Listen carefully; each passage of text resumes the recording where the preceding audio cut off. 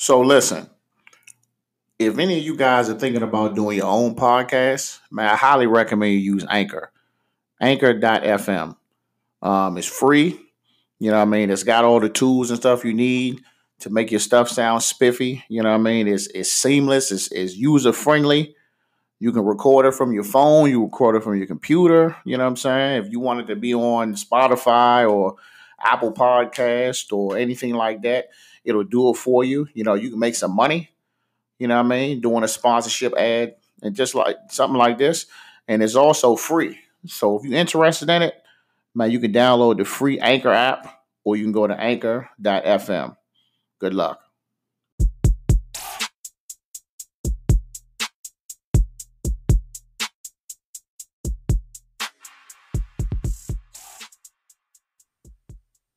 All right, folks.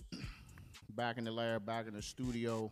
Captain's Log Podcast, episode 29. Special guest, Jonathan De La Cruz. What's happening, brother? What's happening, man? Thanks for having me, Leon. I appreciate it. How you doing, man? I'm doing great, bro. Look good, man. Look you, good. you, Looking man. sharp, you know what I'm saying? Thank you, man. Trying to stay in the gym, you know what I'm saying? Stay active. Who you telling, man? I'm doing CrossFit, man. CrossFit. That shit is CrossFit kind of is tough. it's hard work, man.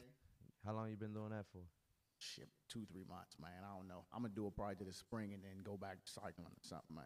Yeah, I feel like everyone during this COVID situation, man, got a little home gym set up and they just try to figure out how to get back fit. Yeah. A lot of time to kill, man. I actually set up a little boxing gym in my You gotta pick up something, man. How's your family? My family's good. Got an 8-month-old son. My wife is good. What's his name? His name is Jalen.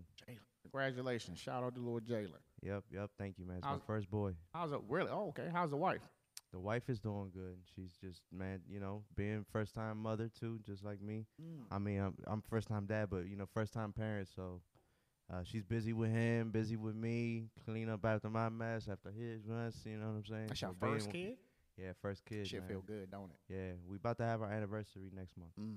So 6 years, brother. Welcome to the club, man. Thank you. You're going to love this dad shit, man. Yeah, man. It's been so fun, bro. It's been such a big blessing just to wake up. You know what I'm saying? The first thing I see is him. He's smiling. That's the first thing he does when he wakes up is give me a big old smile. You getting any sleep? It's getting better. In the beginning, it's tough, man. So he's 8 months now, so he's just starting to sleep through the night a little bit more. Okay. Well, man, brought you on the podcast. I know we had talked previously. You want to come on here and, drop some gems for the people out there.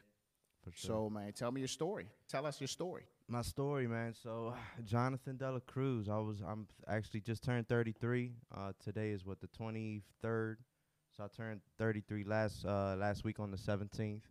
I was born in Silver Spring, Maryland. Moco? Yes, sir. Silver Spring, Maryland. But I left out of here when I was 11 years old. Okay. And I moved down to Miami. So how was that? Man, it was wonderful, brother. Florida is nice. I'm over. And not just Miami. I lived on Miami. I lived in Miami Beach. So my middle school and high school was on the beach. I'm more of a Fort Lauderdale type of guy. Maybe because I'm older. Okay, yeah, I could see it. Miami could get a little crazy. So imagine middle school, high school, growing up on Miami Beach, man. That was a little wild. Yeah, I'll take a little bit. Thank you. That's why I keep 2 glasses. Appreciate you. So keep going.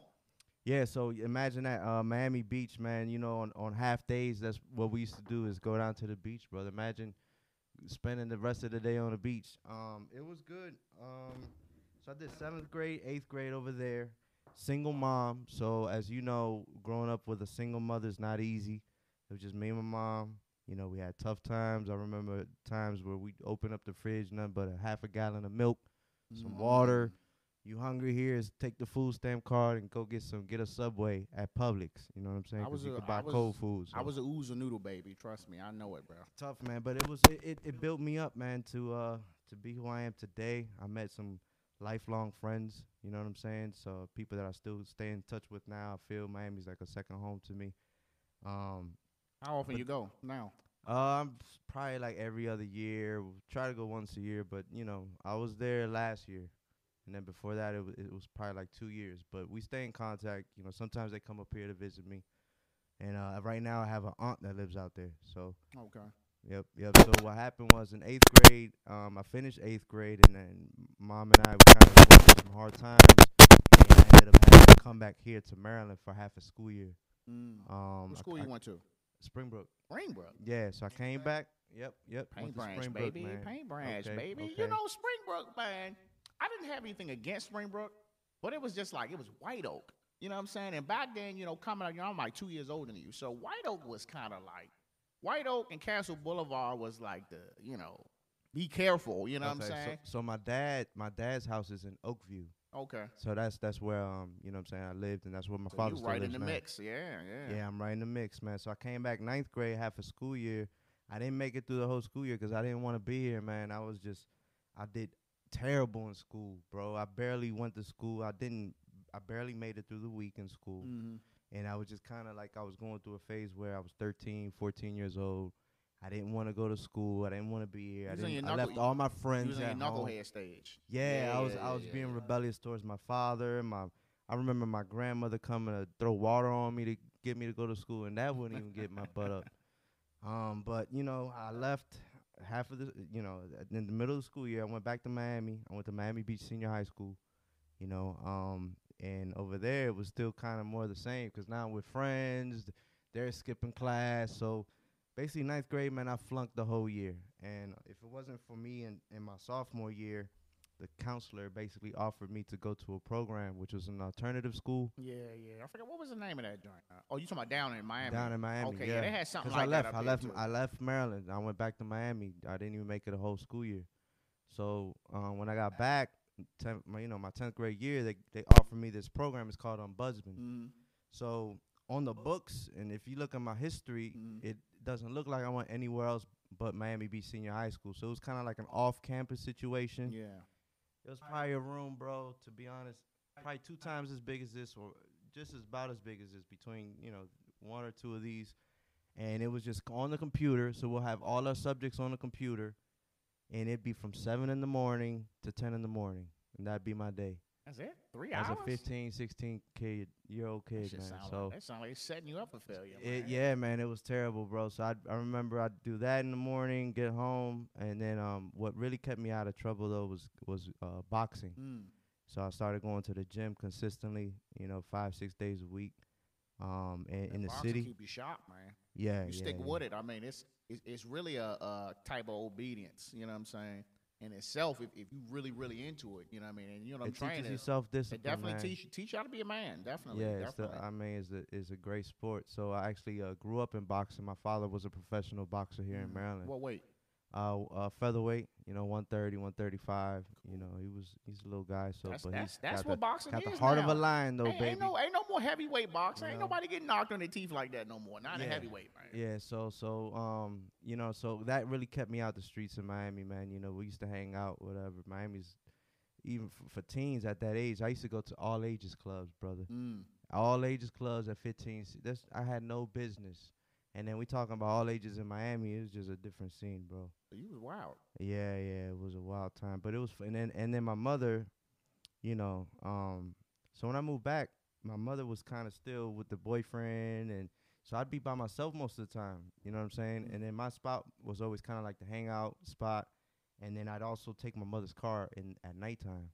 So I used to take her car, drive over to the block, 'cause I used to hang out in Miami Beach, but I lived in Miami across the bridge. So, I used to take the car, go to the block, whatever. Have my fair share of run-ins with the law over there in Miami. So, as a juvenile, got arrested 4 times or 4 times. Yep, 4 times. You felt like you was doing the things you was doing because it was like a cry for help, or you just like. But I never got arrested for me like going out. I've always been a thinking kid. You know what I'm saying? Like I never was into drugs. You know what I'm saying? You never smoked nothing like that? No, never. You ain't smoke in high school? Never smoked because I was in boxing. I was like an athlete. Okay. Like I was a real athlete. Like I used to train hard. I used to be sparring grown men. Like 15-year-old kid, 16-year-old kid. I'm boxing 30-year-olds. And it was tough, man. So I used to I never got into the drugs. My thing was girls. You know what I'm saying? I was like a ladies man. That's a drug too, you know. Yeah. I was like the ladies man, and I'm in the boxing gym, and and me being like one of the only kids with a car, because my mom would give me the car at 15, 16 years old. We, they riding with me. We going to the parties, and so the times I got arrested was more for fights. Like the first time, Fighting in the first parties. time I was 14 years old, and I got caught stealing earrings. I got talked into going to steal earrings. I used to wear earrings at 14 years Mm. old, and I got talked into going to a department store to steal some earrings. Imagine, I used to have hair, so I'm going to a department store looking all suspicious with a backpack and hair.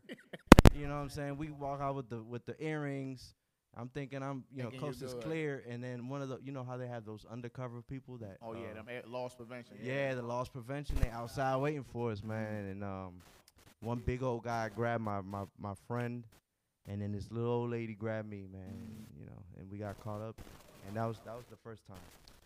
Yeah, they be knowing. They know. I mean, it's just like, well, do I really want to deal with this today or not? You know what I'm saying? The LPs be knowing. So and then the other times were just really just I got jumped, went to all ages club, and I used to be the guy. I didn't like to be just on the wall. I used to go to the club with your boys, and everyone's just a bunch of dudes. you just ain't want to chilling. be, you want to be hugging the Nah, wall. I'm going to Trying to go go find party, me some. trying to Yeah, go find you. I'm party. I'm trying to go get me have a good time. You know what I'm saying? Yeah, you So trying to grind on something. I got it. Yeah, I got up in the mix into the crowd. And there was this dude just. I don't know if he was drunk or what he was. He was like pushing everybody. He pushed me, and I looked at him like, why you pushing me? He didn't even talk, bro. His first thing he did was he hit me, boom, hit me on my nose. And at that time, I used to wear contacts. So the first punch I'm knocking, one of my contacts is falling out. So You know now what I'm you saying? gotta, So now we rumbling, and then I'm getting hit from everywhere. So now I'm getting jumped. Security kicks me out, and then outside is two of the guys that were inside jumping me. And then I'm fighting them, and then the police end up tasing me. where was your man's at? No. So inside they were all rumbling. Everyone's rumbling now. Okay, They but find out it's me. Oh, it's him. So my little brother was in there, bro. My little brother's 12 years old. He was 12 at the time. It's just crazy. I look back now as a 33-year-old man. You ever look back at the Hell things you yeah. did, like how? I And now you're a father. You know what I'm saying? I never, to be honest, I never really got in a fight. I was always silly, you know what I'm saying? So I Yeah, never yeah. had no problems with nobody, but I was always there when it happened, and I'd be like, bruh, like, That's tough. I was like, do I gotta jump? I was like, don't make me do something I don't really want to do, because I was small, you know what I'm saying? I was a okay. small guy. I didn't really have my growth spurt until like 10th to 11th grade, when I grew like probably 4, 5, 6 inches over the summer. I probably was like 5'3" or 4. Okay. And then when I got, I'm not too much taller than you. I'm 5'6", Yeah. 5'7". So. But when I came back, was like 5'11". You know what I'm saying? So I was like, it was like, what the fuck? I was like, I mean, grandma cooking. Spent the summer with grandma. Came back home tall. I also, had me a little girly over there. You know what I'm saying? So I was like, maybe, you know what I'm saying? I'm dealing with something. So it just started to come out of me like, all right, now you're a man. Let's get taller. You know what I'm saying? So, but I mean, but just like me though, I never really went out to try to look for trouble. Nah, you know what I'm saying? Me neither. I never been that dude. I never even instigated a fight. No, you know what I'm saying? never. So that situation right there was just they just end up. I got jumped. What happened? See, the thing is, They tend to do that. Like, Miami's a lot of gang culture. Miami's big, so there's like a lot of different neighborhoods. You know what I'm saying? You from this area, that I guess like anywhere else, right?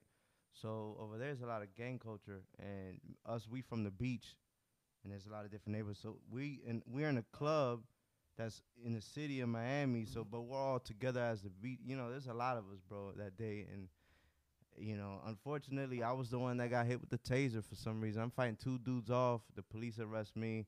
So that was the second time. The third time was me driving without a license. I used to take mom's car. Got caught doing that.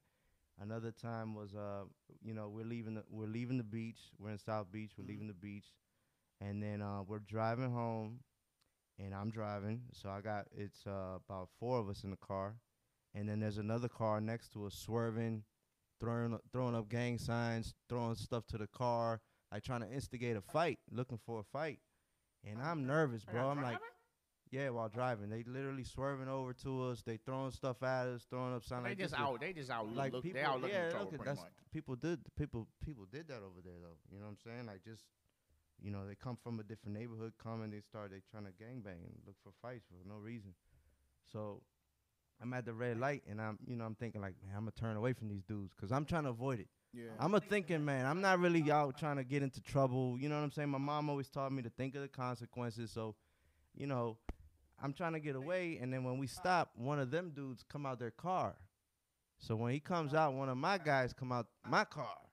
So now I'm like, oh man. And then my guy at the beach, he found one of those police sticks. Oh, One of batons. No, the ones. Oh, Yeah, the metal. baton. Yeah, the metal The baton. metal Yeah, jumps. yeah, The metal yeah. jumps. Yeah, the ones that extend. Yeah. He found that at the Yeah. beach, buried in the sand.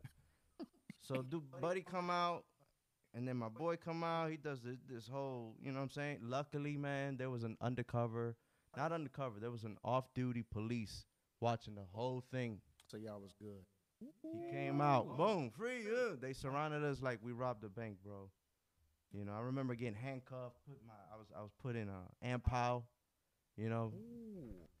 And now that was like that, you know. So that was another situation which I try to avoid, but you know, it just happened. So this just kept happening until when'd you come back here? Yeah. So this is kind of like this was basically, I guess, was giving me more of a reason to leave Miami. So I left Miami after I graduated. This is all happened during high school. Okay. You know what I'm saying? I'm still in high school. So you come back up here as an adult. Yeah. I came back here when after I graduated, I was 17. So Okay. as soon as I graduated, I moved back over here, same summer. But then I went back to visit Miami. Now we in the club. I'm a little drunk. My brother's caught with a fake ID. Now I'm 18. I ain't going to the jack because what happens when you're juvenile in Miami, you get arrested. You go to this thing called the jack. The jack is the Juvenile Assessment Center. Okay. Where they just process you. Let you sit for a little bit. Yeah, they let you sit, and then from there though, you're gonna do 21 days. You're gonna go here. You know, I remember the first time the time I got arrested with the earring, my mom was in New York, so I was home alone for the weekend. And she told me, don't get into no trouble. Don't get into no trouble. So that ended up happening. They called her up, and she told them people to not let anyone take me out.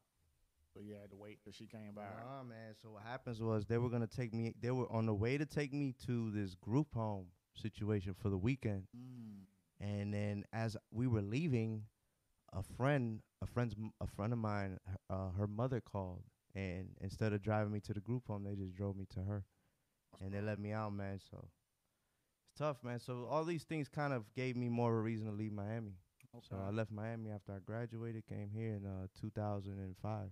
Okay. 05, shit. I was in Iraq in 05, man. Really? Just coming back. Yeah, Wow. 19 in the sandbox. You know what I'm saying? Nervous as hell. But you was in the actual war, like Yeah. like Well, combat? I was in Operation Iraqi Freedom too. I was artillery, so I wasn't a front line guy. I was support. So just to give you an example, you know, you infantry, you're a grunt, you're a rifleman, Okay. and you go on a patrol. Let's say you patrolling, you know, your neighborhood where you live, and let's say your neighborhood is 15 miles from here. This is where I am, right here in my house, and I'm set up, and I have my cannon set up that can shoot 30 miles to wherever, and you going to check your neighbor's house, and it turns out that it's insurgents in there, and they making IEDs, improvised explosive devices, and you're like, hey, we need to take out this house. You would call me on the radio and say, hey, this coordinate 1234/5678, take it out, and we would go turn the gun like this, bring it up like that, shoot that shit, and blow the fucking house up. As long as the coordinates is right. Now, we will get some shit where it'll mess around and we get them coordinates and it's too far to the left or too far to the right, and then we adjust. Or let's say you're doing it in the dark and you say, well, I'm going to storm the house, but we need some light. And I'll be like, okay, shoot to illumination. We'll shoot a big-ass candle that'll float in the air for about 15 minutes that will light up the whole neighborhood while y'all do y'all thing. That's what I did. Wow. And with that going on, we're on a base that we made in the middle of Iraq. So we got folks shooting like makeshift mortars, trying to blow up our guns. You know what I mean? So just imagine you sitting there, you chilling on the couch, and all of a sudden a mortar come through your wall, and it's a dud that don't blow up, and you get up and run, and the next one come through, boom, and all your shit get blown up. You know what I'm saying? And one of your friends takes some shrapnel in the leg or something like that. You know, just do that for 6 months. As an 18, 19-year-old, you know what I'm saying? It's I like know, you didn't even bro. realize what what you're going through. But that's a whole nother conversation. You know, at that age, man, it's crazy because you think you know it all, right? I You know what I'm mean, saying? Like I'm in my 30s now, and I look back like, damn, I was a young buck, man. I thought I knew it all. You know, you think you're grown at that age. You know we're still young. Mm-hmm. We're still developing. You know, we're still absorbing stuff, man. Mm-hmm. It's just. But you know what's crazy? So, for what you've told me so far about, you kind of getting into shit a little bit, wrong place, wrong time type deal. That's why I left. Yeah. Because I felt like, I'm not going to college. You know what I'm saying? I didn't know nothing about money. Like, single parent as well, mom. And she just did the best she could to make sure that, the lights was on and there was food in the refrigerator. She couldn't teach me how to be no man.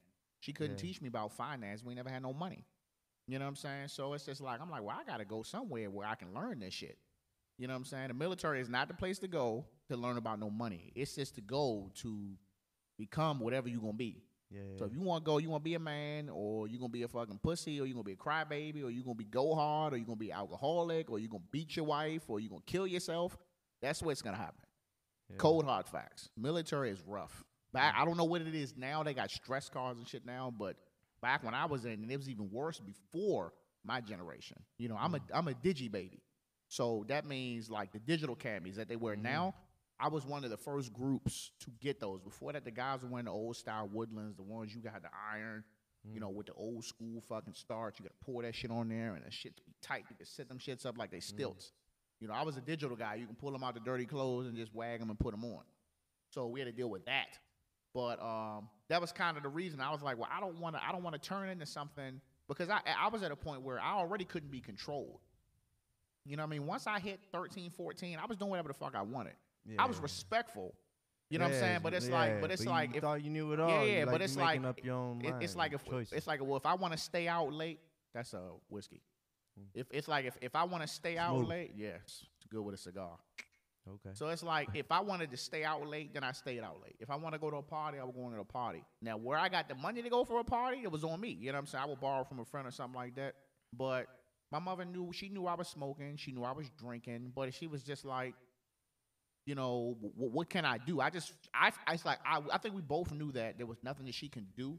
But I still try to be as respectful as I could. And that's why I was like, so yeah, I'm gonna go ahead and go. I'm gonna go ahead and go here. I was like, we're in an apartment, like, I mean, they're in your high school. Did you get recruited, or was it something? I got recruited. Yeah. Okay. I signed up as early as you can. I was in 11. I was in 11th like grade. One of those guys that go to your high school, they there to recruit. Well, I knew what. So, or did you already? Is it something in your family? Did you have? No. Well, my father he's in the Army, same job. Weird, didn't know that. Oh, really? No, I didn't know. I was like way in and out. But did you pick that job, or was it? Well, when you score low, you know what I'm saying. Okay. When you score low in the ASVAB, you don't get you don't get that many choices. Okay. So it was either infantry, tanks, AAVs, or artillery. So damn. So you're telling me they put their lowest scoring people in those positions? Yeah. Really? Well, Marine. Yeah, every Marine is a rifleman. Yeah. But infantry is like that's the lowest job that you can have. Where you just go out and your primary job is to you go on patrols, and 9 times out of 10 you're gonna be killing some people. Wow. And then go to intel and all that shit. The aircraft, air wing guys, they're pretty high up. But it ain't hard to teach somebody how to shoot. You know what I'm saying? That don't really require too much. Not knocking them. I know some good guys that was infantry, but yeah, I scored a 32. The lowest you can get is a 31. So I did that and I left. Came back. 4 years. 4 years. One and done. That's what we call it. One and done. And it's crazy. I went to Japan a couple months after I went to Japan. Japan was cool. Good food. Good God, like that hibachi shit and all that. Yeah. It came from there. Yeah, for sure. I know. Yeah. So, Japanese. but before hibachi was a thing here, this was back in 2005 and 6. Like that's like their carry out. That's what they do. So that's like their carry out. So we would go on a little joint, and I'd be like, let me get 2 shrimp rices to go. 1 shrimp, one crab rice. They make them shits right there, just the same way as if you was in a restaurant, but just a small pot and a little rundown shack, and you hook that shit up, and it tastes just as good as it do now, even better over there. And they got their own little special sauces. Like we got mumbo sauce and shit. They got their own shit. They won't tell you what's in it. And I mean, it was cool. Like I was just there for the food. Besides that, it was boring because some guys, a unit that was there before us, they had like raped some Japanese chicks, so we couldn't even leave the base for like the first 3 months we were there, we couldn't even leave base, dog. Wow. And then after that, it's like if you had a green card, you was a sergeant or something like that, you could stay out all night. Besides that, everybody else had to be back to the barracks by midnight.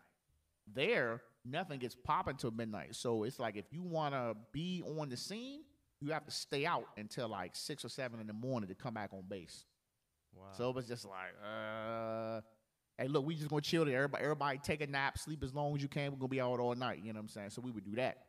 But, I mean, at least it opened your eyes up to some culture, man. Hell yeah, hell yeah. I mean, I met a lot of cool people. Yeah. I wish you know what's crazy, bro? I wish I would have traveled more. Every chance I got, I came back here. Mm-hmm. I don't know why I just wanted to come home. And it's like, of course, though. If you're done, you miss your family. You know but what I'm saying? See, that was the thing, though. Like this, I'll tell you my routine. So let's say out of a month, I would come home probably twice a month. And when I was really, really trying to get up with Barry and Carlos and Glenn and them, I would come home twice a month. I would be Friday. I would drive home, still have my camis on, heading up the road, get in the house, say, hey, what's up, Mom? Hug, kiss, drop my shit, change, go out the door. She wouldn't see me till later that night. I would wake up in the morning, probably about noon, get dressed, leave out, be gone, come back in, change, leave out again, be out all night. Come back in Sunday, hung the fuck over, take my shit and leave. I did that shit like the whole time, and then it was just to a point where she's like, why are you even coming here? Mm-hmm. But, I mean, we kind of never really had that I love you, son, I love you, mom relationship. You know what I'm saying? I mean, we do now. I feel like she's kind of like trying to catch up, you know, kind of living through her grandkids. I'm with it, you know what I'm saying? But it still be kind of feeling weird to me, you know what I'm saying?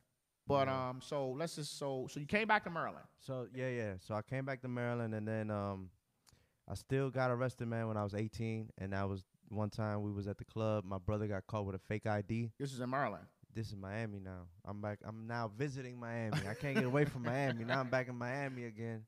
And we in this club called Boulevard. Mm-hmm. And, you know, that's where everyone used to go in Alapata. And my brother gets caught with a fake ID. Hey, your brother's outside. They got your brother right, you know, hemmed up with the police. I go outside to find out what's going on, but I'm drunk, man. You know what I'm saying? I'm intoxicated. The cop starts talking to me all kind of way, and I start talking back all kind of way. And then we get to kind of scuffling, and then they throw me in the back seat, handcuffed. First they slam me, they throw me in the back seat, and then my drunk ass, I start kicking the window, bro, shouting stuff at them, and they pulled me out again. This time they hog-tied me. They, you know, tied your feet. They tied my feet and threw me back in there, and then like, man, you keep on, we gonna mace you. So I just chilled, bro. I'm like, you know what? I'm gonna chill. But this time, now I'm 18 years old. Glenn Arden PD did that. Oh, really? Yeah. Wow. Plate and 4 screws. Same shit. My whole joint was messed up. But, you know, I was drunk. I was talking all Same- kind of way. same But deal. then I find out the guy that was talking back and instigating also was like one of the worst cops in that area of Miami. You know what I'm saying? So he was looking for that. I ended up going to Miami-Dade County Jail, bro, this time. Now it's not the Jack. Now I'm in county jail. You know what I'm saying? And it's crazy because I pulled up my mugshot not too long ago, and you can see I'm like, my eyes all watery. You know, I'm all crying, looking at the, you know, got my mugshot all messed up. Yeah. And man, that was an experience, man. I was in there for 18 hours. You know what I'm saying? And that was enough for me to not ever want to go back to jail, bro. I got friends that, shit, I have some friends, you know what I'm saying, close friends of mine that they caught up in the system, in and out, and I don't know how the heck, bro. I did 18 hours, and you know, make sure I'm straight. Yeah. You know, that was a hell of an experience, man. So when did you come back to Maryland and you wasn't really visiting like that? I mean, or you I mean, I've always visited, but then I had a situation happen when I was 19 years old, where I went to the same club, right? And now we're leaving the club, and I'm with a couple friends. I'm in the back seat. It's 4 of us, and then as we're leaving the club, one of the guy that's in the passenger side, he starts like arguing with somebody on the outside, and then they we good? Yeah, I know you're moving around. I just want to make sure you're good. Yeah, the guy, they start arguing, and then he tells him, "Don't make me get out the car." And then the dude in the passenger side gets out the car, and I'm like, "Oh," you know what I'm saying? I'm like, "Oh." Like, oh, not again. You could just go to another you know spot, man. saying? What the fuck? Is this the place to be? So he gets out. My boy that's next to me on the right gets out. my boy in the front. I'm like the last one to get. I'm like, man, I'm gonna have to get out. I may have been the second to last. I don't think I was the last, but second to last. But I was, you know what I'm saying. I wanted to avoid the situation, man. And then, and I'm a little drunk. And then I know some of the dudes on the other side that's fighting us. You know what I'm saying? Because I used to go to the boxing gym in that neighborhood. That's why I was training at. And then so they're like on my friend, and I go to try to like break them up. I go to the right side over here, and then I move over to the left where my other guys at, and I'm kind of, and it happened so fast, bro. Somebody just clocked me, man, right here. Cold. I was out cold. Why you keep getting hit, man? What the fuck? What's going on? Yeah, so I got hit, but this time I'm you out was cold. out? No, I'm out cold, bro. Yeah. So you got snuck pretty much. Yeah, I got hit hard. So I ended up waking up in the back of my friend's car with the windows were halfway down. They're at the hospital taking another friend of ours that got hit with a bat that had a broken jaw. So they take him in the hospital, and I'm actually in the back seat, and I wake up like throwing up a little bit. I'm hurting, bro. I had a huge headache. My friends ended up taking me, like one of my friends had to carry me in the house. I couldn't take the headache anymore. I had to go to the emergency room. So they ended up finding that I had a skull fracture.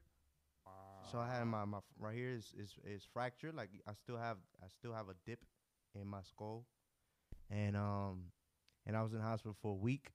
I had a contusion, like basically bruising on the front of my brain, encephalomalacia or something like that. So that's like softening of the brain tissue. So I basically had a mild brain injury, bro. I went home with a mild brain injury from this hit. And I lasted a whole week in the hospital, with these terrible headaches. I couldn't even see like light. The light would bother me. Yeah. It was terrible, bro. So that happened, man, and at the same club. And I think after that I probably put my brakes on Miami I for need a to little take bit. a little break. Yeah. So that happened, man, and from due to that, I can't smell. So I actually messed up an olfactory nerve, and I can't smell. Like I don't have a sense of smell. You can't smell nothing? No, nothing. So you can't smell that? I get like the essence. You know what I'm saying? Well, it's whiskey. The little, but I can't really make out smell. So it's like if you cooking or something like that, like you don't even, like you, so you can't be upstairs like. All right, let me put it to you this way. I had my son yesterday, I think, or 2 days ago. My son's on my. Why do I know where you going? You already know where I'm going with this. My son he's laying on his stomach on my lap. I go to rub his back. I take out my hand, and my hand is all full of his poop, bro. I didn't smell any of that. So yeah, that was due to that. Ain't nothing they can do about that? Nah, it's just a nerve. I don't know. You know what I'm saying? You missing out. Yeah. I'm missing out. So that happened too, bro. So at this point, remember, I'm living in Maryland. Okay. And I have a brother. I don't know if we mentioned that. I have a brother. What's your brother's name? His name is Rigo. Have I ever met him? Maybe, yeah. I'm sure you've seen him. I probably did. I'm sure you've seen him. Okay. Shout out to brother, man. Yeah, his name is Rigo. So me and my brother always been close. So while I was living in Miami, my brother used to always come and visit during the summer. He was here the whole time. Yeah, he was here. Okay. He went to Springbrook. But when I moved back in 2005, we switched because he got into a little beef over here, and like I remember getting home one night, and there were like 3-4 cars full of dudes waiting for my brother, like in the driveway. I think I don't know what high school they're from, maybe Blake or one of them. But you know what I'm saying? Kid stuff, man. So a bunch of these dudes on my driveway. My grandma's all scared. Yeah. So my brother already had a trip planned over to go see my mother. So he ended up staying. So we switched. So 2005, he moved to Miami. I moved here. He finished graduating the same high school I went to in 2008. And then he moved back. So from 2005 to 2008, I'm just here. I used to my first job was at Underground Station in Wheaton Mall. I remember that little joint. Yeah, that was my first job, bro, when I was 17. That was a spot low kid. Yep. So I was there, and then after there, I went to Radio Shack. Remember the Radio Shack across the street from Wheaton Mall? Little small joint. It's not ringing a bell, probably, though. So I was there for a little bit, and then after that, I worked at Comcast. Okay. So I used to work all Montgomery County, West Montgomery County, Potomac, Stay out there. Gaithersburg, Rockville. That's where I was doing the jobs. And then and so this was I was 19 years old working at Comcast. So 17 to 19, I did Underground Station, Radio Shack, You was Comcast. moving up a little bit. You was moving Yeah, up. I was moving Comcast up. was Hey, the- 19, I was getting paid like 17 an Yo, hour. You know what I'm Comcast. saying? Hey, look, if you was Nin- doing some shit like that at 18 and 19, you was the man. Yeah, I was a tech though. Yeah, I wasn't yeah. even cause I was a tech. Yeah, I'm you out was there out with my there. own job, my Yeah, van. yeah. You was the man. You know what I'm saying? Yeah, I was doing my thing, man, and it was just me. My thing was dancing. So my thing was at that age, I would go out on the weekends. It's Dominican place. I'm Dominican. My mom is from El Salvador. My father's Dominican, but I grew up like in the Dominican culture, dancing, salsa, bachata. Okay, I was going to say, so it's bachata. Yeah, bachata. Yeah. I was in serve with a couple of cats. Man. They used to love it. They used to dance their ass off. Yeah, I so was like, I get it. Dominicans love to dance. So my thing was just work, and then on the weekends I go to the party. spot on 14th Street. In the city. Yeah, in the city in DC called Johanna's. It's like on 14th and Decatur. Okay. Johanna's. Okay. So that was my little spot, man. A little hole in the wall, a little small joint. You know what I'm saying? Do my little dancing, and that was my thing. And my brother moved back in '08. You know what I'm saying? And my brother is younger than me by almost 3 years. Okay. So I'm, '08. I'm like 19, 20 years old. I'm 20 years old. Yep. And then he's back, and then he started bringing like some different vibes to my house. Cause my thing was I used to drink at 18, 19. I'm drinking now. I was drinking at 16. I get it. Yeah, I'm a drink. We're drinking. We go out on the weekends. So my I never really chill with like no grimy dudes, no like, you know what I'm saying? I wasn't really into no street stuff. That was my thing. Just dance, work, my girls. You know what I'm saying? That's it. So when my brother moved back, the vibes kind of changed. Miami got to him. Yeah. He's always been a hustler though. You know what I'm saying? My brother living here with my dad, he's always had kind of like a hustler mentality. Up here they were big with sneakers and stuff. At Miami, we some Miami kid. We not really into all. We would just it was different. Montgomery different. County big on fashion. Yeah. So he had a hustle to get his money and till this you know what I'm saying. man. So and then moving to Miami when we did the switch. You know what I'm saying. Now he's back with a single mother. Things ain't really get much easier with my mom. So now he's kind of going through what I went through.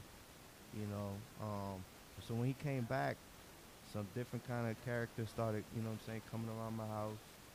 And so now we in 2008. And then me, on the other hand, when I was working at Comcast, I started getting into watching these late night infomercials. You ever see these late night infomercials? They're like, learn to flip houses with none of your cash or credit and da-da-da-da-da. Mm-hmm.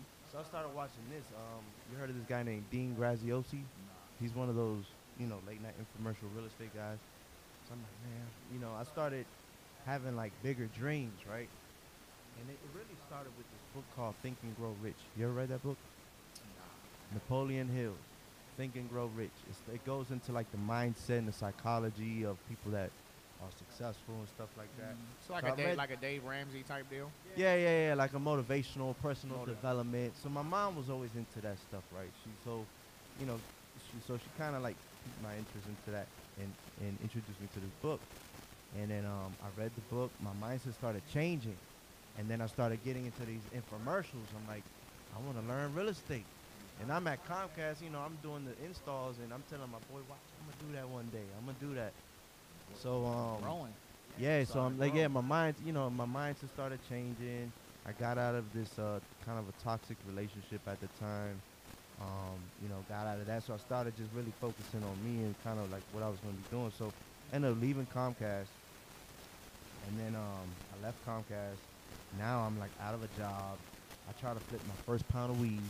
That shit wasn't for me. You know what I'm saying? It just wasn't for me. That's a tough job right there. Yeah, that was my girlfriend, I think, got rid of that joint, quicker than I could. You know what I'm saying? She had all the custos, but it just wasn't for me. And then I ended up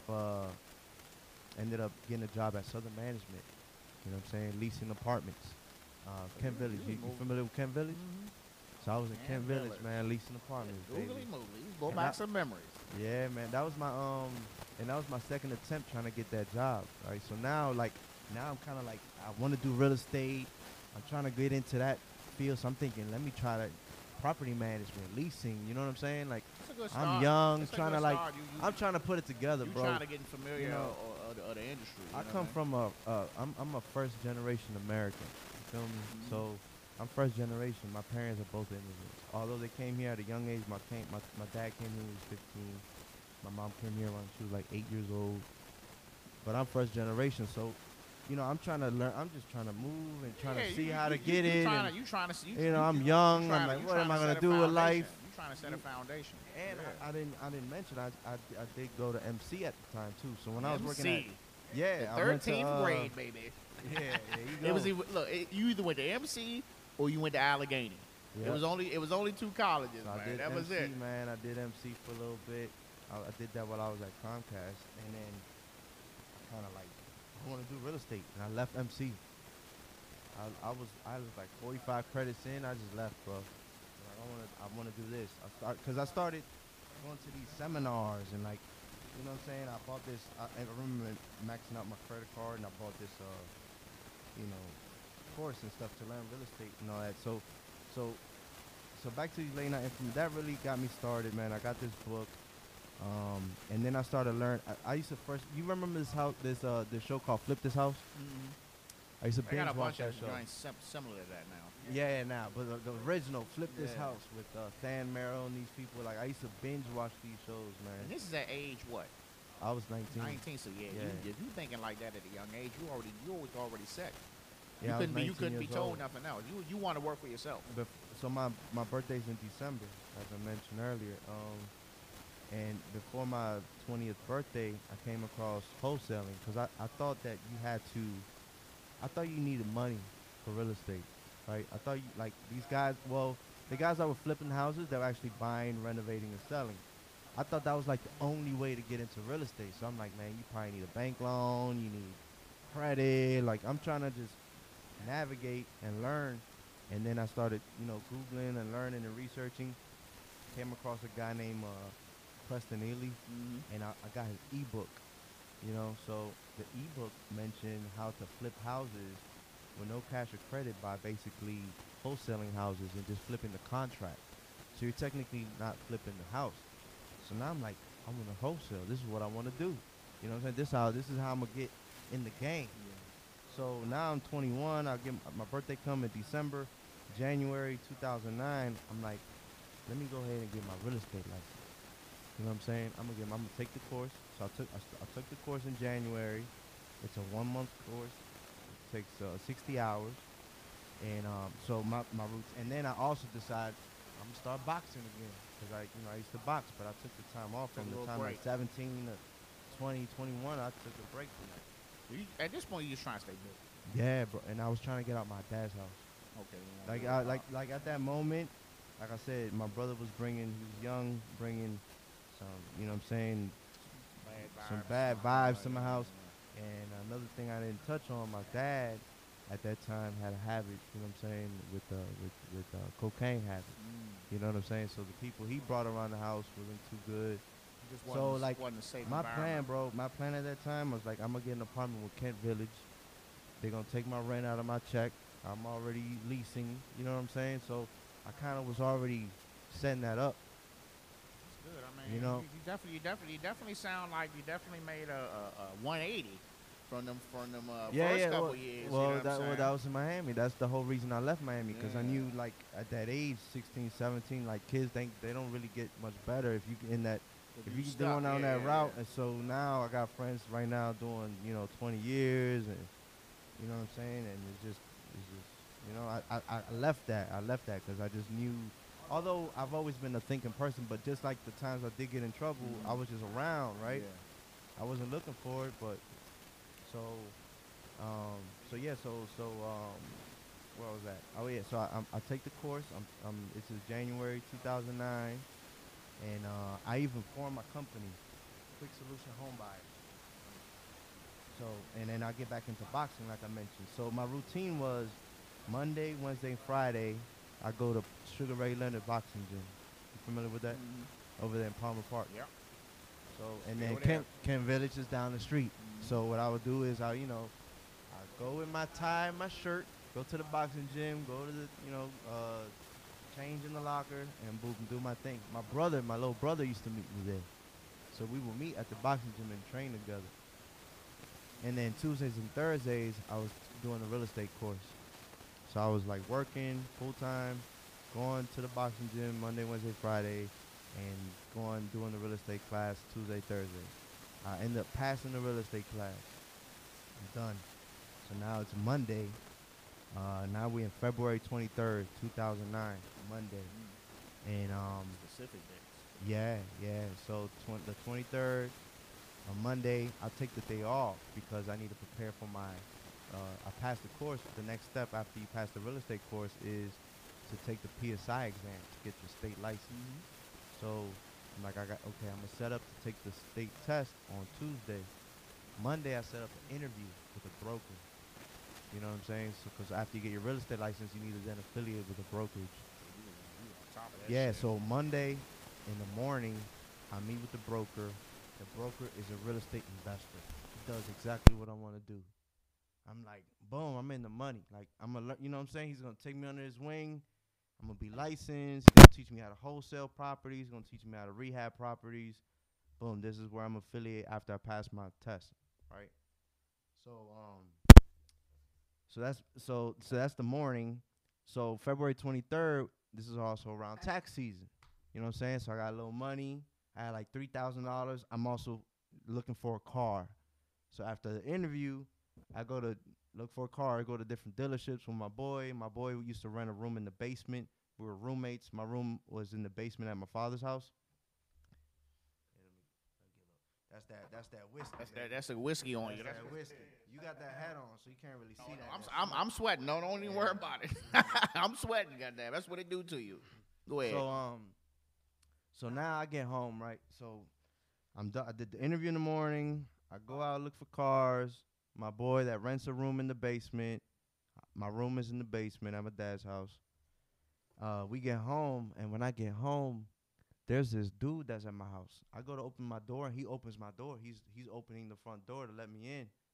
This guy used to live in my house the summer before, and he was no good. He's one of my dad's friends that he just opened the door. Like, my dad's a very a good-hearted guy, man. He wants to help people. He's always open. You know what I'm saying? Like, welcoming people to the house. Maybe people that maybe shouldn't really be there. You know what I'm saying? So when this dude opens the door, I'm like, man, I get a bad vibe. Like, yo, what's this dude doing here? What the fuck is you doing here? Yeah, I'm like, what are you doing here? He's like not a good guy.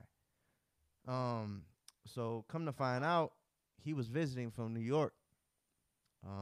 And then he was visiting from New York because he was trying to purchase 1,000 pills of ecstasy, and he was looking for a connect, like a plug. He's coming to my house looking for a plug. Like, I don't know. Your pop do that type of information? Yeah. So he asking me if I know anybody, this and that, and I say no, I don't know anybody. You know what I'm saying? Like, you know what I'm saying? I got real estate in my mind. He's even trying to entice me. I'm like, give me a little bit of money and I'll flip it and I'll give you double next week. I'm like, no. I'm thinking, I got my mind set on everything. Like, I have all my plans on what I want to do. I tell him no. I turn him down. So he proposes the same situation to my brother. So my brother, being the hustler he is, I'm thinking, you know what I'm saying? He's finding an opportunity to make a little money. You know what I'm saying? He jumped on the opportunity. And I remember, so his room was on the upper level of my house, so my dad's house. So my dad's house is a Cape Cod. You know, if you're familiar with Cape Cod, you know what I'm saying? You got the pitch roof up there, and the it's pitch like roof one room. is one a room, attic kind of room upstairs. So my room was in the basement. So I remember being up there, and he's like making phone calls, trying to set it up. You know what I'm saying? Trying to be a middleman, I guess, or whatever, trying to make the transaction happen for Buddy. And I tell him, I was like, nah, man, just chill, don't get involved. And then I go down to my room because at this point I got to study. You know what I'm saying? I got to test tomorrow. You got business to handle. Yeah, so I go to my room. So the stairs the stairs. You go down the stairs to the basement. My room is to the left. Mm-hmm. So I'm in my room at this time. It's like 8 o'clock at night, and then at this point my brother is at the barbershop. He's not even home. So now in my house is my grandmother, is me, is the dude that was looking for the pills, and then my friend that rents the room in the basement. Okay, so um, I'm in my room I'm at a desk kind of like this with my laptop open. I used to binge watch. Now my thing was at that time was webinars.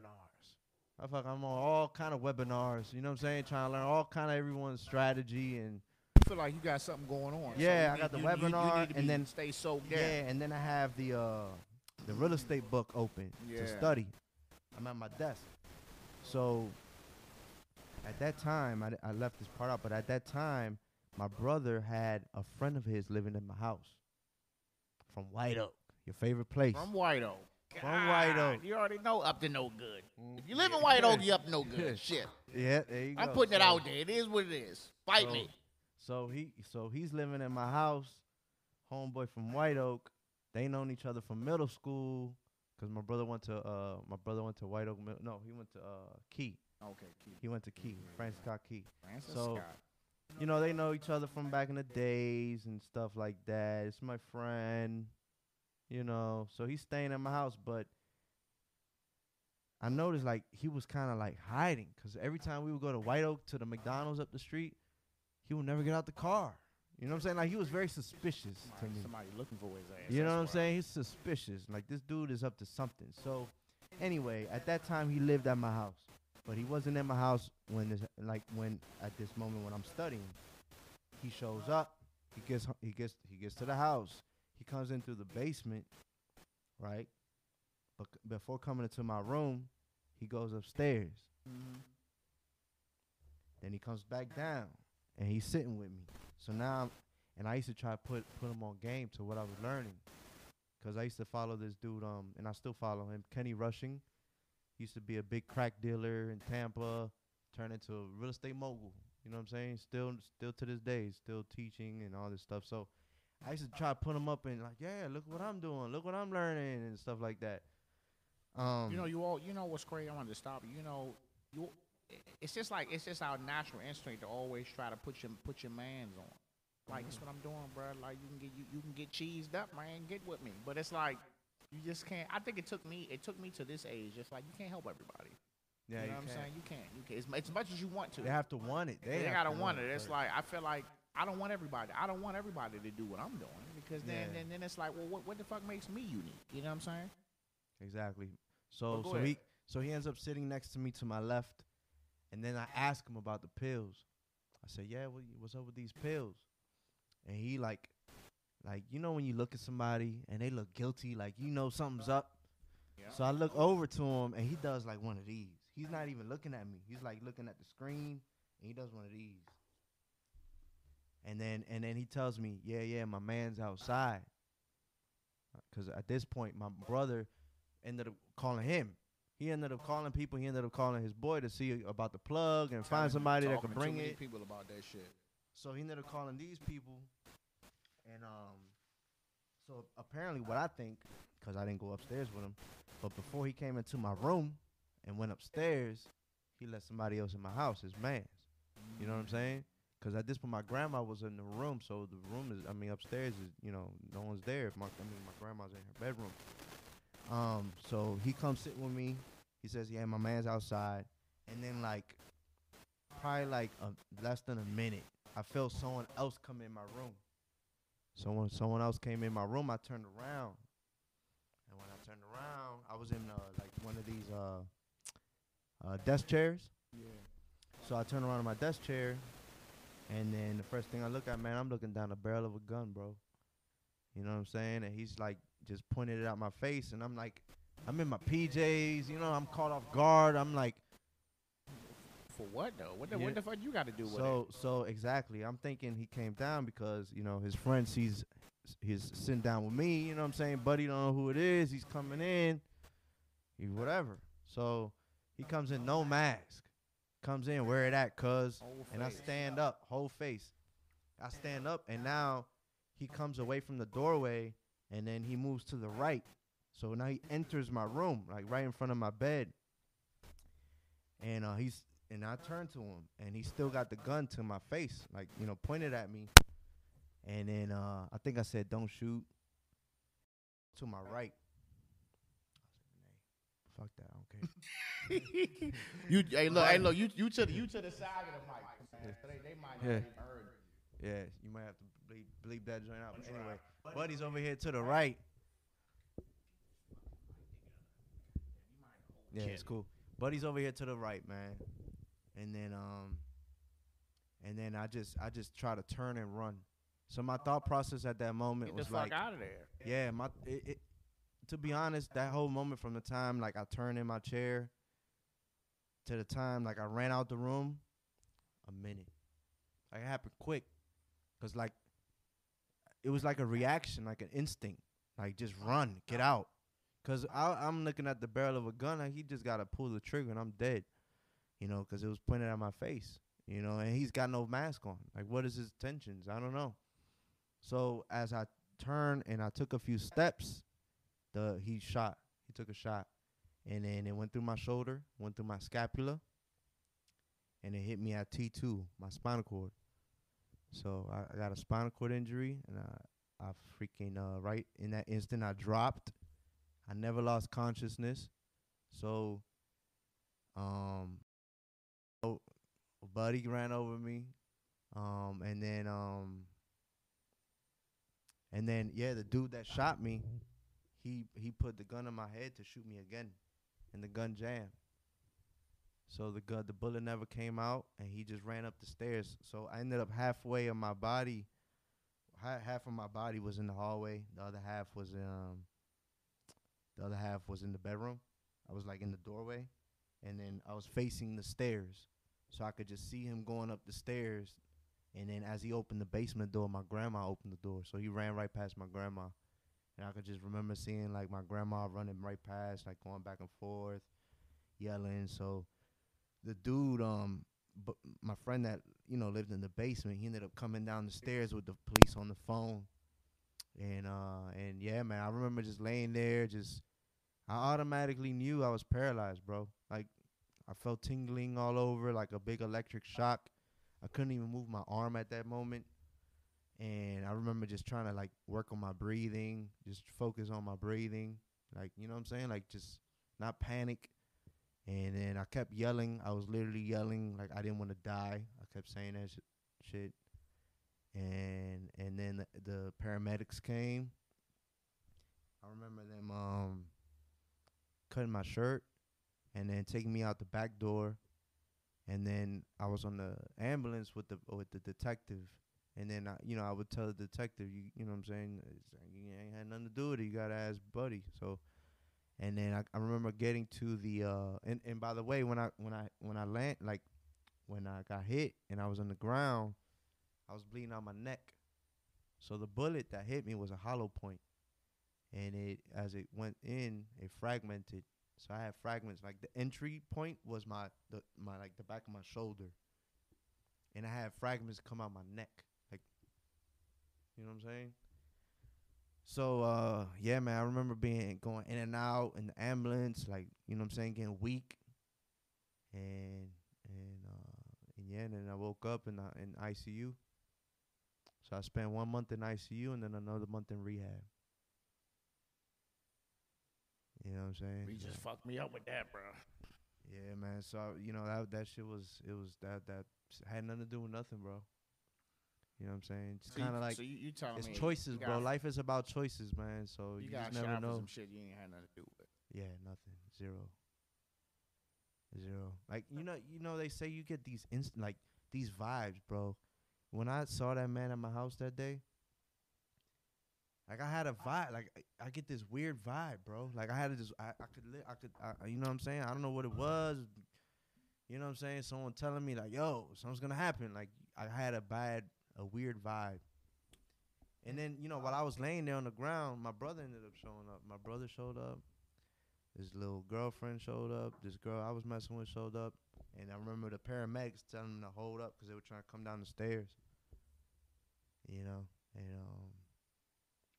yeah, ICU, man, it's a lot. So then now I'm waking up in ICU. You know what I'm saying?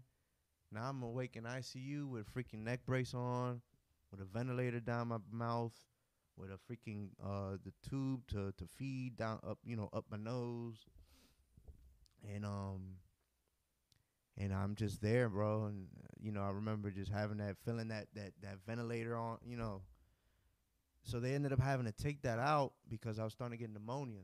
Cause from the bullet impact, my lung collapsed. You know what I'm saying? Lung collapse, and and they had to remove that out of my mouth, and I had to get a tracheotomy. Stick.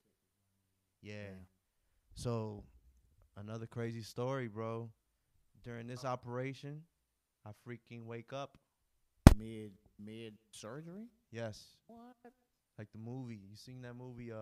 It's been Awake. it's been a couple of movies where they had something similar like that. I would man. definitely be woke up, bro. freaking out. I woke up. I felt the whole pain, but see, the thing is, my mind woke up, so they don't know that I'm awake. You know what I'm saying? They look at me. I'm not. I'm out. I can't even move But you my feel it. eyelids. I felt everything. So I felt everything. Stitch me up. Boom. Put that crap in there. Stitch me up. And then when you wake up from that, you can't talk. You know what I'm saying? Because the air doesn't come up your vocal cords. So now I can't even express what I just went through. You know what I'm saying? So I had to just write everything. Bro, I'm paralyzed from my chest down. I use a wheelchair every day to ambulate. I'm sorry. So, I'm sorry you had to go through that shit, dog. This shit is crazy. Like the story is crazy. Really. I'm sorry you had to go through that, man. I don't know if that means anything, bro. But no, thank you, bro. I'm really like I said, I think I may have. I'm blessed, man, to be alive, bro. I literally, there was a second gunshot that was to meant to kill me, take me off this earth. So I just feel blessed. Still got purpose, man. The earth ain't done with you, man. Fuck. I really wasn't expecting you to hit me like that. I thought, you know what I'm saying? It's like, hey man, I'm giving it to you raw, I know you man. you definitely gave me raw and uncut, man. But I'm like, fuck, man. If you could see my expression when you was telling me the story, I was stuck. Like, what, dog? And it jammed. So yeah, jam, bro. Buddy, buddy that basically brought his friend over. You know what I'm saying? He never came around. I was still in ICU, still in rehab when they finally caught him, like a chase or something. But they caught him though. Nah, they caught my brother's friend. They didn't catch the shooter. Shooter, nah. Because my brother's friend, what he said was that dude tried to rob him too. That the gun jammed when he tried to shoot him. Basically, the shot that was for me because I had a ball spot. I had like a ball spot. Sound like this nigga don't know how to clean his shit. So yeah, man. So since it was all circumstantial, the detectives really couldn't arrest him. I guess you know what I'm saying. Like there's no hard evidence of that you had any involvement. So and they're not gonna go by that. Yeah, Montgomery County didn't do too well, man. I'm not happy. I wasn't happy with. They're not gonna go by the fact that say I saw him shoot me. They ain't gonna go by that shit. Anybody can say that. Apparently to them. Yeah, so he didn't give up the shooter. You know what I'm saying? He Okay. So the shooter was out there, man. I don't know. He could be listening to this podcast right now. I love you, bro. Well, fuck him. So how long? So you know what I'm saying? Unfortunate incident, man. You know what I'm saying? Wheelchair. Yeah, you know he's now 2009. So I'm coming up on 12 years, bro. It's been a freaking hell of a ride. So how were you mentally when you realized like, okay, I'm gonna be in this fucking wheelchair? I realized the moment I got shot though that I was paralyzed. I'm talking. Like, you know when they say like, bro, that whole week flashed in front of my eyes when that whole shit happened. First of all, when I got hit, first I was like in disbelief that I was even going through that shit because I wasn't even like you got shot. Yeah, I was like, what the fuck? This is real life. Like so I'm you really didn't you didn't like you didn't yell or nothing. Oh no, yeah, I yelled because of course, but it's like no, in disbelief in the sense that I would have never thought that I'd even be involved in some shit that would result in me getting shot. You know what I'm saying? Yeah. Cause I wasn't about that life or nothing, bro. I was not even involved or I think trying you to know. do anything. I think that's the worst part about it though, because it's just like just listening to the story. Like we're an hour and fucking 3 minutes, and this shit is fucking great. And it's just like listening. It's like you telling me, you know what I'm saying? You had a rough patch when you was down south, and it was just like, all right, shit just kind of kept happening, and then you come back up here to really basically a like better life. you know what I'm saying? To try to do the right thing, and you see a vision. I want to do this, and then you end up getting jammed up on some shit that you're not even involved in. While you in the process of trying to get the fuck out of there. Exactly. I think great summary. I think that's really the part that just fucking burns me. Like God, like it burns me. That's like when I see people out here that's like doing what they're supposed to do, like you doing what you're supposed to do. I don't give a fuck about no past. You know what I'm saying? Exactly. As long as you wasn't no fucking child molester, no shit like that. Like you doing what you're supposed to do now. Okay, I did this. I fucked up here, and here. Now I want to do what I want to. I want to do what I'm supposed to do. You've done the research. You've done the legwork. You know what I'm saying? You're getting the licenses. You're doing what you got to do, and then you get fucking shot off some monkey shit. You know what I'm saying? With the book open on the with desk. the book open, chapter fucking 8 or some shit. You know what I'm saying? No and then you get shot, and it's like now, then you find out like you're gonna be paralyzed for the rest of your life. And then you can't fucking smell, dog. Like, what the fuck? That's fucking me up, dog. Yeah, I can't smell, bro. Man. So, yeah, bro. So, it was just... So, imagine, man, like, my life literally flashed I can't, dog. I in front of me, man. I can't imagine. Like, I can't even fathom this shit. And like I said, I've been to war, bro. Like, look, I tell you some crazy. It'll keep it short. It really fucked me up to this day. It was a guy I knew. I didn't even know the nigga that well. You know what I'm saying? But every time I used to run into him in an internet cafe, and we used to chop it up like, man, you know, you're out there. Like, because he was one of the folks we used to shoot the illuminations for. We used to, you know what I'm saying? We used to protect the nigga. And it was the last patrol before we left the next day. And he said, man, last ride. I was like, man, just come on back. You know what I'm saying? And they went out. Next thing you know, we heard this huge explosion about 10 minutes later, 10, 15 minutes later. Their Humvees hit a tank mine. Tank mine and a Humvee will fuck that joint up. Like a tank mine, it's big, it'll tear some shit up. So I didn't know who it was. I was just like, damn, hope my man all right. And it's like I didn't really, you know what I'm saying? I didn't really know him like that. And when we came back to US, they got off, kissed the pavement, all that good shit. And then we did this like big old like field day where the whole Marine Expeditionary Unit came back. And everybody was, you know, just kind of just congratulating us for making it back home, blah, blah, blah, blah. And I saw this guy, he was in a wheelchair. And, you know, he had the wheelchair, like, you know, with the electric one. And I looked, and I was, oh, man, and I went, and I turned around, and I was like, I went up to him, I was like, what the fuck? And he was like, last ride, bro. He was like, it was me. And he had, you know, he had his legs out, and he had pins and shit all in his legs, and he was like, bro, said, I can't feel shit. Really paralyzed. And he was, I mean, it was just, he was all over the place. You know, he didn't have nothing specific. He was like, well, I can feel this leg, I can't feel this leg, and all this. And he was just telling me, and I was just like, you know, trying to hold it in. I started tearing up. I was like, look, man, like, I wish you the best, but I got to get the fuck out of here. Like, and I had to, like, leave the joint. I was in the car, like, fucking punching the steering wheel, like, you know what I'm saying? Like, I didn't know this dude from Adam or Eve, but to see him like that, you know what I'm saying? And it was just like, all you saw him before normal. And he was country dude, you know what I'm saying? All you talk about, oh, man, I got to get back to the house, man. We got to get fish fried, do. Talking about linking up and all that shit.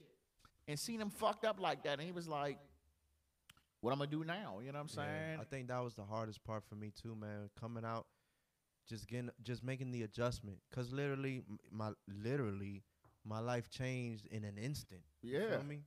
In an instant. Like, literally in an instant. So, just making that adjustment and that mental adjustment to now, like, this is going to be it's my life. It's a battle, dog.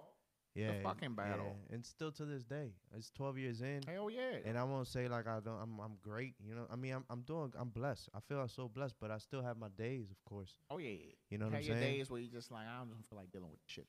Yeah, man, and you just reminded me of a situation where, you know, it was like I don't know if it's, you know, embarrassment or what it was, like coming out the hospital and being in a chair now for the first time, like people that used to know me before to see me. Yeah, them interactions. How was that? Oh man, that was tough, bro.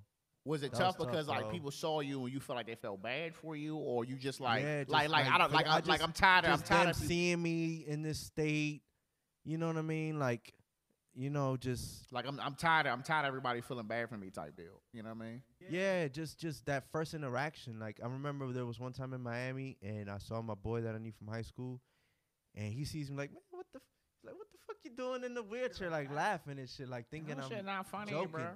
No, but it wasn't in a sense of making fun of me. It was just like, what are you doing? Like, what are you like? Oh, Get like up. what the fuck happened? Yeah, like no, like get up. Like, what are you doing in a wheelchair? Like, get up. Like, cause he had no idea what had happened to me.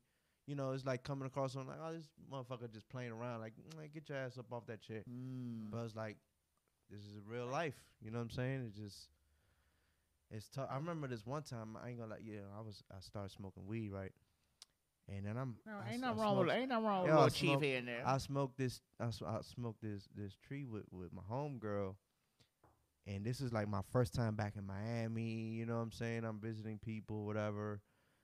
And I got so high, bro, that like I forgot that I was paralyzed. Like I basically thought and then it just hit me like, oh shit, I gotta get my chair.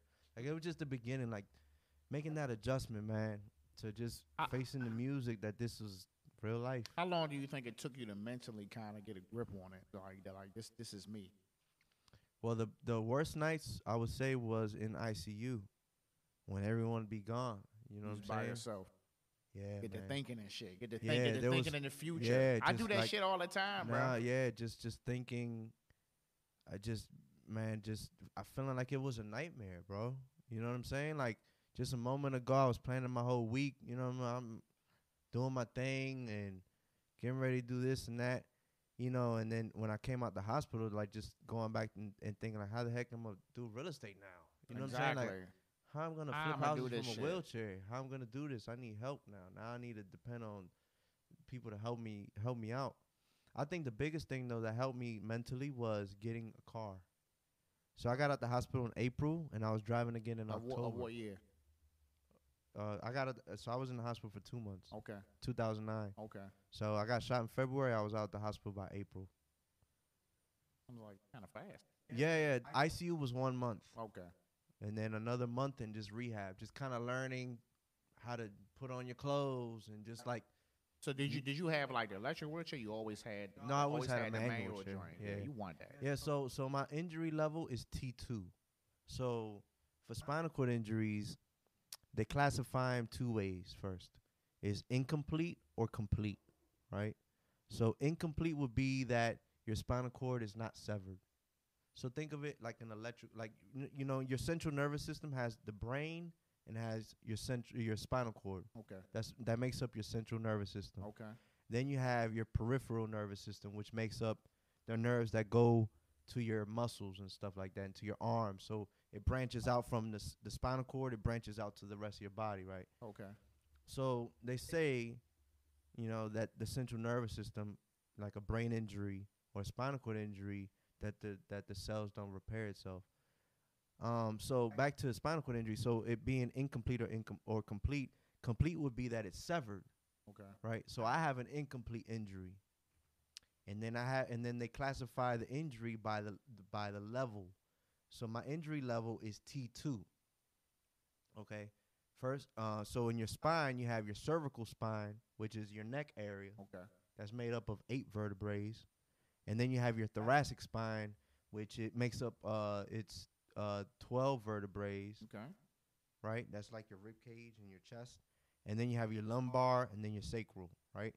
So the higher you get hit on your spinal cord, or the higher you have an injury on your spinal cord, the more you lose. So I'm T2. I'm already way up. So if the bullet would have hit me a few vertebrae up, like 2 vertebrae higher or 3, I would have lost function in my fingers. So at that point I would have been a quadriplegic. So right now I'm a paraplegic. Okay. So it affects 2 limbs. Although it also affects all my core muscles because I'm a high thoracic. So I lose all my abs, my back. I used to have a nice little 8-pack, you know what I'm saying? 8-piece. Yo, that's probably what I missed the most, man. I had that 8-piece, the boxers. Okay. 8-piece. So I have a high thoracic injury. So it affects my balance.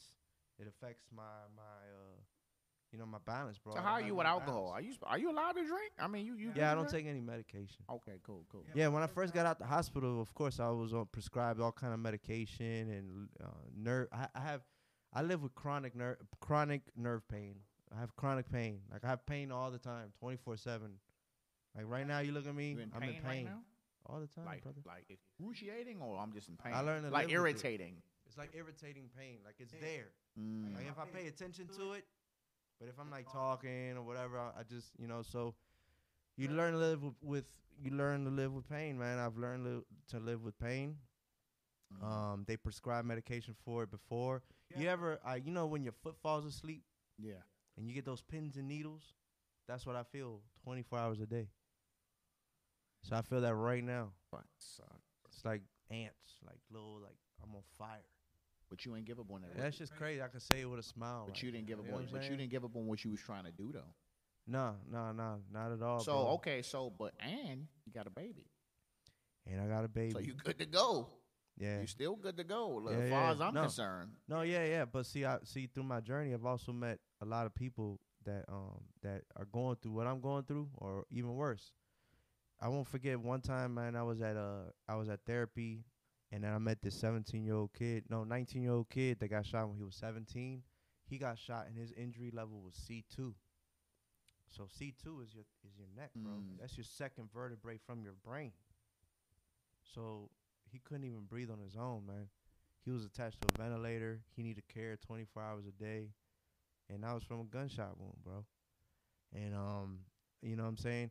There was one incident in Montgomery College because after I got out the hospital, I tried to integrate and get back. Like that's one thing I just threw myself in as hard as I to immediately just get back. as hard as it was, bro, and as embarrassing as it was, and as challenging as it was, I overcame that. You know what I'm saying? To just integrate myself. Some people they like hermits, bro. They hide. Because it's hard, man. It's hard to adjust to a whole new life and let people see you at a vulnerable state. And I remember there was this girl that I met, and she was in a scooter, so she's physically disabled, and she was in a scooter, and she stops and sees me like, who's this new kid in a wheelchair? You know what I'm saying? It's like a community, like one, who's this new kid? So she comes and she approaches me and she asks me, and she's like, what happened to you? And I tell her what happened to you, what happened to me, and then she tells me, well, just be grateful and know that you know what it is to run and to walk and to dance and to play. I was born like this, so I think she has cerebral palsy or something, but she was born like that. So there's always other people, man, and that helped me tremendously mentally too, to kind of push through and kind of overcome.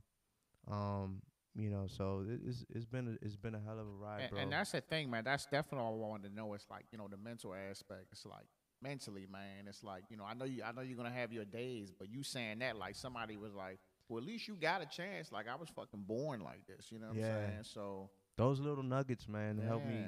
They nudge me along the way to kind of keep persevering. You know what I'm saying? And trying to stay strong.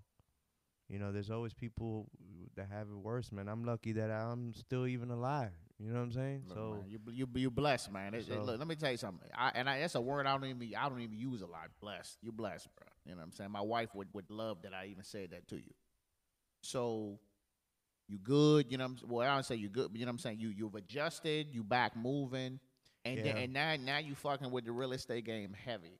Yeah, that's all I do. I managed to still make real estate work for me by being a little more creative. How you been able to maneuver around as far as COVID? As far as COVID, it seemed like business is booming. I'm closing on a refi next week. There you, yeah. Real estate is still good. Real estate is still moving. We're in one of the most competitive markets. The inventory is low. It's crazy right now. Yeah, definitely, man. A lot of people, not enough houses. So what is it? That's a seller's market. Yeah, sellers market. Because that means they can get more for their house. Yeah, sellers market for sure. So it's a sellers market, man. Inventory's low, and I managed to get in the game. I'm currently wholesaling properties. So what happened was when I got out the hospital and I tried to go in and do this by myself, I would get my friend like, hey, let's go put out these signs, these We Buy Houses signs, and And I'll send out a batch of letters and I'll start getting calls, but I really didn't start getting success until I met a mentor. So I met a mentor late 2010. Okay. So and I still pursued and got my real estate license. So that PSI exam that I missed because I got shot, I rescheduled that bitch. You You know what I'm got that saying? shit. A year later and still got it. So I got Checking my the box, license, man. got my mentor. He started teaching me the game, and then I started closing deals, bro. And to date, I've closed over 100 deals. I've wholesaled a lot of houses. I also represent sellers and buyers with my real estate license in D.C. and Maryland. I'm licensed both in D.C. and Maryland. You don't want to go to Virginia? Probably not. You know what I'm saying? Nobody want to fuck with Virginia for Probably real. not, bro. Just, you know what I'm saying? There's enough business out So here. what's your area that you prefer? I like DC, What's your man. DC your easy sale? Yeah, it's competitive as heck though.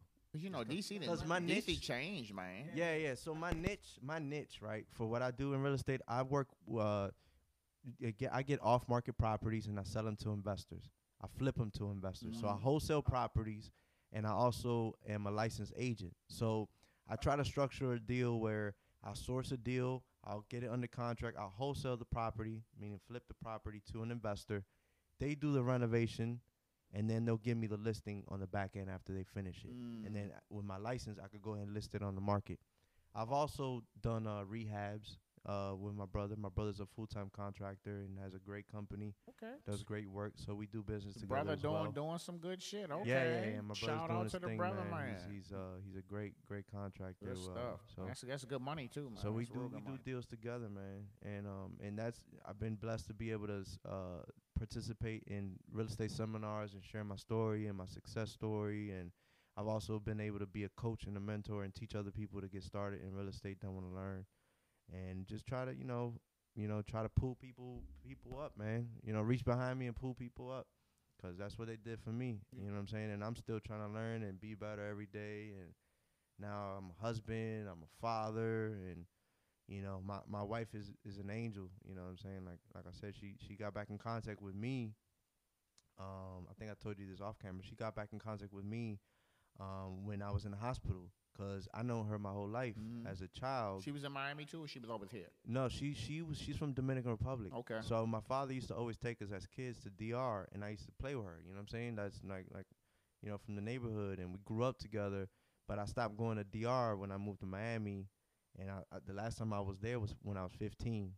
And then when she found out I got shot, while I was still in the hospital, she actually reached out to me through social media, and that's how we got back in contact, and we hit it off since then. Yeah, bro, she's been my angel, It's a good man. woman, man. Good woman. And Shout out to the wives, man. Yeah, Listen, shout out to the I good tell you women right out now, there. man. Look, I always put my wife up, man. Like when they be like, "Oh, virtual school," with my wife. Yeah, Like I had to give I can't give my wife enough credit, man. She's definitely she saw me, like at my prime of my worst. You know what I'm Yeah. saying? Like we was just dating. She worked in Wheaton Mall too. She worked in Deb. Oh yeah. Okay. 2000. I met her 3 days after I got out of service. I got out. Wow. I got out June 5th. I met her June 8th.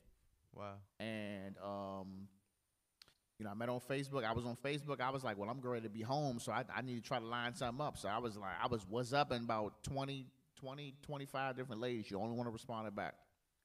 And it was really just a friend, like, well, you look all right, you should see what's up. So I went to meet her at a job, and we had been together ever since. But she saw me drunk. She saw me drunk early. And, it was just me beefing with my own man. You know what I'm saying? Yeah. This nigga was just driving too fast. Slow the fuck down, you know what I'm saying? And, my car was, he just drove. And, I'm a Montgomery County dude. She's from Southeast, D.C., and, it was different. But I was just like, I fucked with her. I knew from jump. I was like, when yeah, you I got know. the right one, you know. Well, the the thing was, it's like I had just got out the service, so it's like I was in North Carolina, so I was like, yeah, I want to date her, but I wasn't ready to bun her immediately. You know what I'm saying? But I had already kind of known from jump, like after I had the incident in front of her, and then she kind of still stuck around. I was like, yeah, we probably would be together. But then it was just like, just kept having incidents. Got my car shot up. You know what I mean? I could be fucking dead. Yeah, I was. Wow. Look, I was in. I don't know if you remember the other Jaspers used to be in Crofton. on 301. It was the Jasper's over. Right Uh-huh, now, yeah. right now it's I told you I used to be on 14th Street, baby. That's where you catch well, me right during the now day. it's called Fat Daddy's Crab Okay. Shack or some shit, right by the Crofton Bowling Alley. Now, and it was a club back then. You got the Okay. Jaspers in Largo, and then you had that one there. And I was in there with a buddy of mine, and this is when we was throwing them back. I was drinking white liquor. I ain't drank white liquor since. And I was like, man, I'm about to give you some drinks. So I had bought me 2 shots, and I bought him 2 shots, and he was like, oh, I don't take shots. So I'm like, nigga, I just bought this shit. The fuck? So I was like, all right, well, they got to get drinks. I drank all 4 of them joints. Wow. I'm in that joint sluggish. And I'm in that joint just trying to dance with whoever, like, you know what I mean? I guess I ended up going up on somebody's chick, you know what I'm saying? Like, my bad, but I'm already here. So they threw me out the club, and then they threw him out because he was with me. So I'm like, he's like, well, I'm going to drive. I was like, I got it.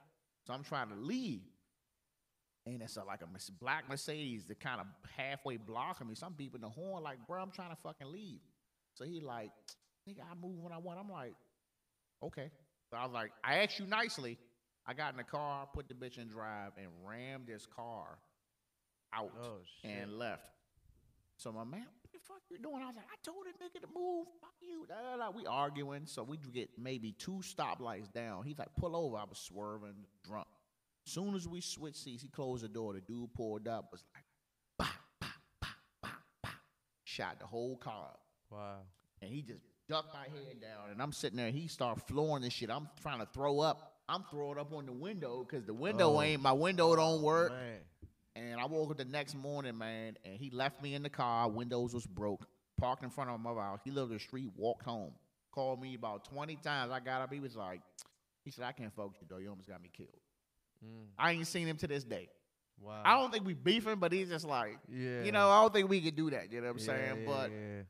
I mean, I just think it just took a while, man. I kept having a mental moment. That's why I always mention mental, man, because it's like we don't talk about that shit. We don't talk about the mental health is important. We don't talk bro. about the mental health a lot, and it's like I don't want to just pin that shit on veterans and all that because I'm a veteran. No, I don't want to do that because I feel like that's the thing now. It's like, oh, veterans. Yeah, it's a lot of veterans out here that's fucked up. You think you have some form of PTSD? Hell yeah, I'm 90% disabled. Yeah. Oh man, I don't snap into it like that. But my thing is, it's like I always think about them days where I know I contracted it. You know what I'm saying? I always think about them days when I just completely shut down. I don't want to be bothered. I always think about them days where it's like I need to do anything. I just need to get the fuck out of the house. That's why it's like for me to quarantine, it's like it's cool because I'm home, my family is safe, but like I'm a runner. You know what I'm saying? Like I'm used to waking up 5, 6 a.m., getting on the fucking train, going on my Instagram, doing a captain's log. That's how this whole thing orchestrated from my Instagram stories. This whole thing started from I'll be on a train, captain's log, look at this fucking weirdo. Or me just talking about a fucking game or something. Like I had like 100, 200 people who was waiting for that shit every morning. If I get a message like no captain's log today. And then it's like when we got quarantined, we was home. And I had to apply for a job, and I didn't get it, and I was fucked up. And the wife was like, where's the fucking podcast? She's like, where's it at? And I went right on Amazon, bought a bunch of fucking random shit, different cheap mics and all that. I put it in the room and painted the fucking room, same color as this, different wallpaper, and just started doing it. And sometimes that's all it takes, bro. Take action. Can't think about it too much. Yeah, and it's like I just felt like it was just my duty to just highlight as many people as I knew. You know what I'm saying? It's like I don't know you that well, but I know Glenn, and I love Glenn. And Glenn was like, man, because initially I wanted Glenn to come on here with me. You've seen me before my injury. I did. It's faint, but I did. It's faint, yeah. And I told Glenn, I was like, Glenn, you gotta come on. He was like, bro, my man got a lot of shit to say. You don't need me on here. And I was like, no, I didn't, dog. Like, you really, really, really like you told me some wild shit, dog. And it's like, but it's like I look at you now, and you still did what you put the work in to do. Yeah, bro. You I think that's a success story. That's in itself. Crazy. In itself, obviously, I'm still trying to evolve. I'm big on growth, man. I'm big on personal growth. I'm big on just trying to be a better man today than I was yesterday.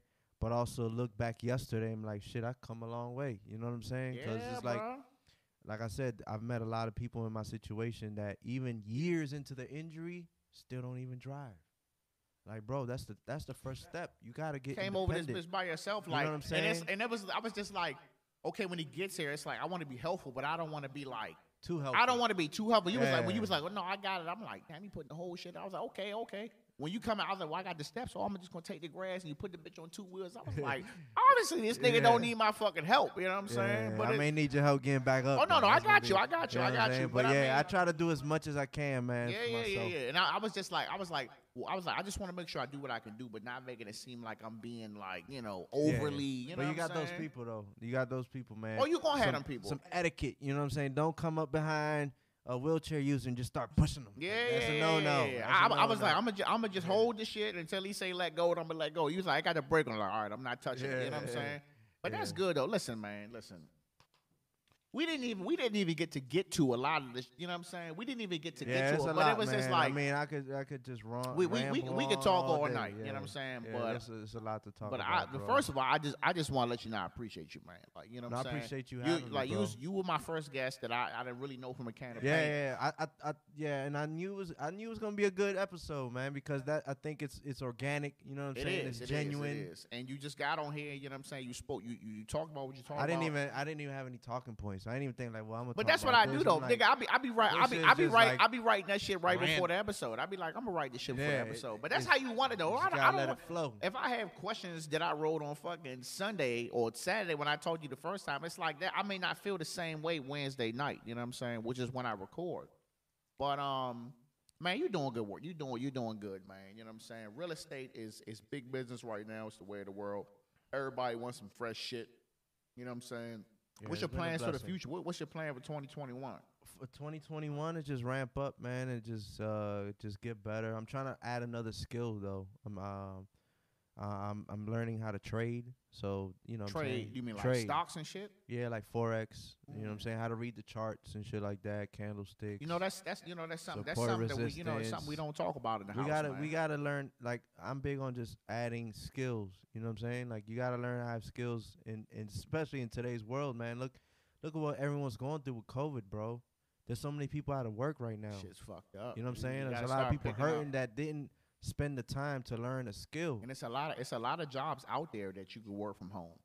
There is, a lot of there is, jobs, there bruh. is, there is. But people got to take initiative. But at the same time, though, don't just rely on a job. Learn a skill that you will carry on always. You know what I'm saying? Like real estate, you could be the guy that closes 1 deal a year or 100 deals a year. But it's a skill that I'll always have that I can always improve on. You know what I'm saying? And I can fend for myself, and no one will take that away from me.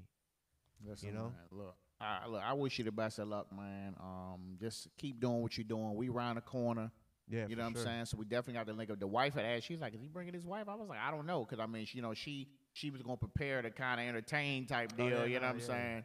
She asked me every week, like, what time are they coming? I'm like, it's the same time every week, boo. 7:30. You know what I'm saying?